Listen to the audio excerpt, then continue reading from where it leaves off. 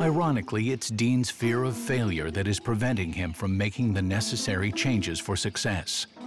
But before Gordon can put his plan for change into action, he decides to explore the local competition. Italian, Chinese restaurant, next door to pizzeria, an American bistro.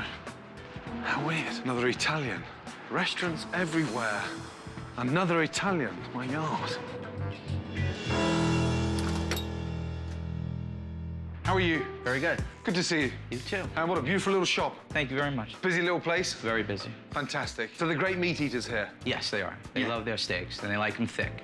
Been up and down the street. There's not one steakhouse anywhere. No, there isn't. Why has no one ever opened one here? I don't know. But if there was a steakhouse locally, you could supply it. It would be a pleasant change. Well, listen, thank you. Okay, Good to see you. Have a good weekend. Okay. Thank you, Paul. Chef, thank you again. Take care. Okay, sir. Nice.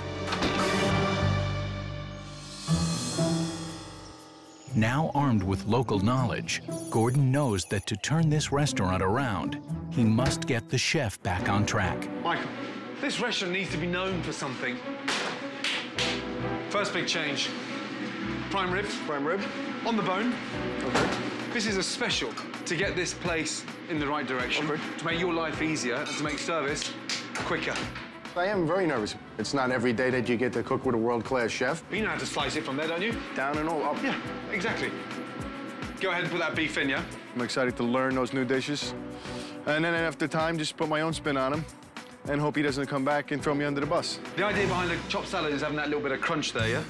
Romaine, shredded, a few chives, a little bit of bacon in there. Half dressed so it stays nice and crunchy. Little seasoning on the avocado, your tomato, chopped egg, a few chives. Whee! Meltdown. Okay? Yes? Oh, just think of the complaints. What? You're not stuffing my salad in a funnel? What do you mean you're not serving me a funnel salad? Mike, you all right with this? I'm fine with that. I laughed my ass off. When he burned those funnels with the creme brulee torch, I laughed. And I understood his point. There's nothing wrong with a simple salad. Don't try and make it anything that it's not. If they come and ask me for their salad to be stuck inside a funnel, I will personally lift them and put them next door in the retirement home.